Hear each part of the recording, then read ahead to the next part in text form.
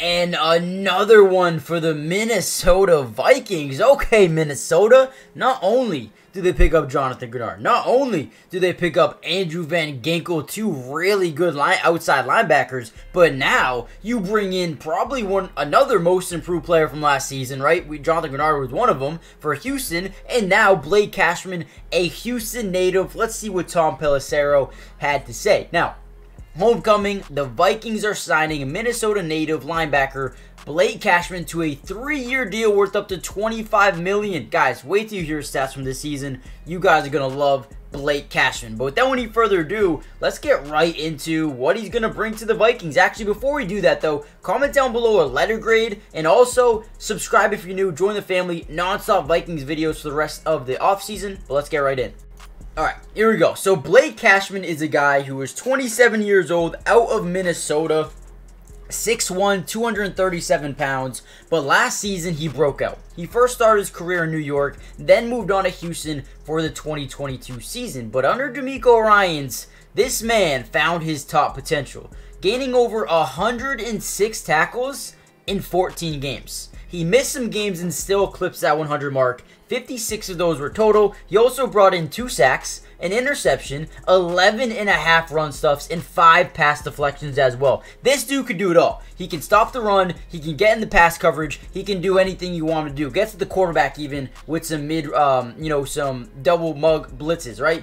But with that being said, we literally just talked about what they needed to do next after getting Van Ginkel. Go check out that video and the Jonathan Grenard video. Those videos are out right now. But after getting those two guys, we said they needed interior linebacker, right? Troy Dye, free agent. Jordan Hicks, free agent. You have Ivan Pace, who I think is going to be really, really good. But now you add another guy in the left outside linebacker, Blake Cashman, right? This is huge. This is a day one starter in my opinion. And now your linebacker room looks completely overhauled, right?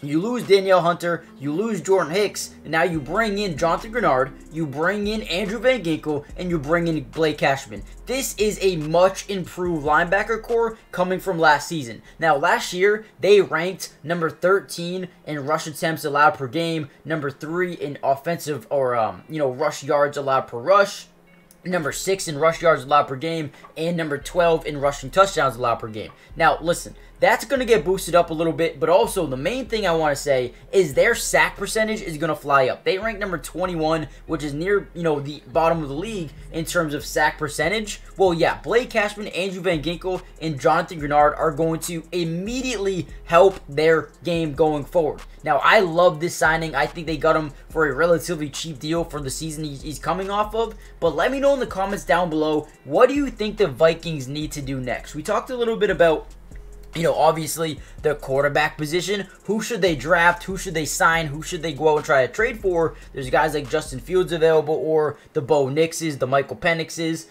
or they can trade up to a top 3 pick. Who knows what's going to happen? But then again, you lose Kirk Cousins in free agency to the Falcons. They need to get a quarterback, right? If they don't get a quarterback, I don't even know if Justin Jefferson will want to stay on the team. So there's a lot of big things that are to come for Minnesota, and don't worry, because we will be here for it all. Comment down below your letter grade. Let me know what you guys think. Hit the like button, subscribe if you're new, join the family. But in my opinion, this is a big addition for the Minnesota Vikings once again.